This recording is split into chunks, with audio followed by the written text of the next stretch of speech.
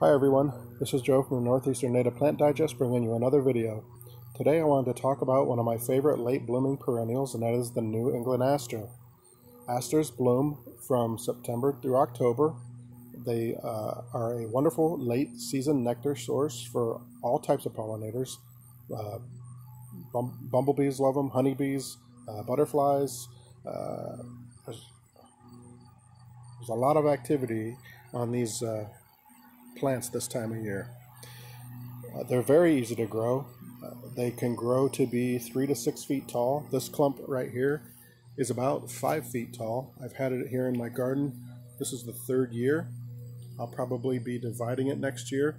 So this plant, earlier in the spring in June, I actually cut this back. When they got to be about 3 feet, I cut them back to about 1 feet. But as you can see, these things are very vigorous growers, especially in average garden soil. They're going to thrive. So you can feel free to pinch them back to get a bushier plant. I'll probably cut them back maybe twice next year. You can also divide these in the spring real easy, and they're fairly easy to germinate from seed once they go through their stratification process. What I like to do is leave these up all through the winter, and then come and get some seeds in February, and then I've had no problem germinating these plants.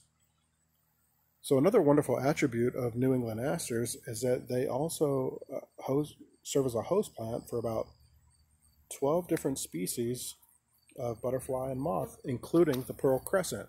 And I've had this year probably more pearl crescents fluttering around my yard than any other year.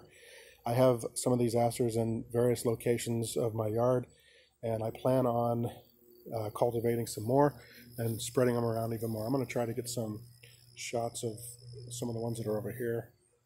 All the ones that I have in my other areas of my yard I got from this plant, just from germinating the seeds.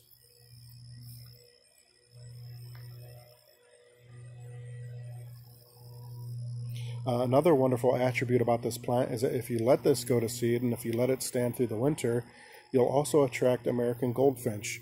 American Goldfinch rely a lot on seeds to get them through the winter months.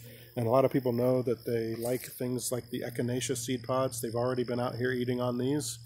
But they also eat the seeds of New England Asters. So that's another benefit of leaving these up and letting them go to seed, is that you're going to attract American goldfinches into your yard, and they're going to feast upon those seeds throughout the winter months. There's a lot of cultivars of New England Asters. They've been used in the garden extensively. You can go to any box store or any garden center this time of year and find a cultivar of the New England Aster. This is the straight species. So there you go. This is just a quick video. One more thing I want to mention before I go is that, New England Asters, this is a beautiful colored plant, and it looks wonderful paired with other late blooming natives like goldenrod. So if you really want to make a punch in the garden, a nice colorful pop in your garden, pair these with other late blooming native perennials like goldenrod. So there you go. Just another quick video for you. I hope you like this video.